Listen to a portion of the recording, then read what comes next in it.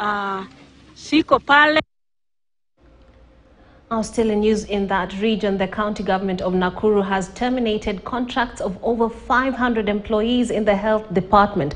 And the move has sparked anxiety among workers who have been directed to reapply for their jobs once advertised by the county. A section of the workers at the Nakuru Level 5 hospital and the Naivasha Level 4 hospital have today held protest over the move. Now, the workers have slammed the governor, Susan Kihika, who had promised to engage them on permanent and pensionable basis. Ken Gashuhi reports.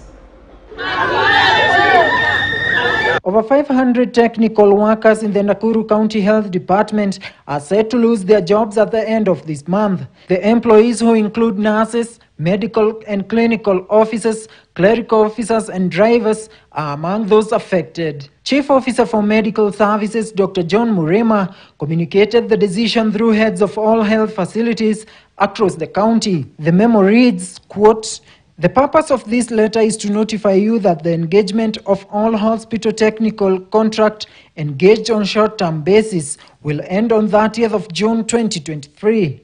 It continues, the county government will declare the above positions through the County Public Service Board, hence advise them to apply once they are advertised." End of quote. The move has sparked outrage among the contracted workers, some of whom have worked at the county facilities for years. Amongst us are nurses, doctors, clinical officers and clerks. We have been working in this hospital for over 5 years now.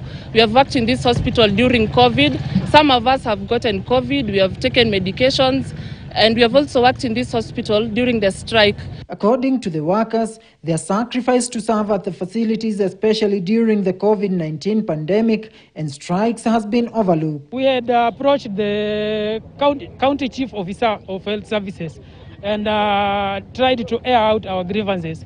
But the blatant answer he gave us, he told us, "Mimi siwajui, go sort out yourself." Nakuru Senator Tabitha Karanja, through a statement to newsrooms, has differed with Governor Kihika even as she made her proposals. Senator Karanja proposed absorption of competent and top-performing health workers on permanent and pensionable basis without subjecting them to fresh interviews. All right, let's move on to another story. The Kenya secondary school heads are demanding proper safety for teachers working in